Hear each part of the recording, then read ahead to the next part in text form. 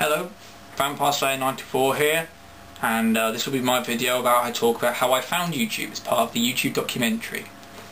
Well, I first found out about YouTube in 2006, and at school, one of my friends brought up a YouTube video. How they did it, I don't know, but they did. And I looked at it and I thought, wow, that's a really good video. And then I noticed the site of YouTube, and I thought, I noticed the thing that said broadcast yourself.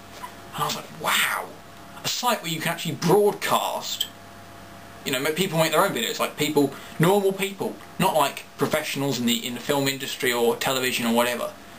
And it was an actual site, you know, people make their own videos, put it up. And I was like, wow, that's a great idea.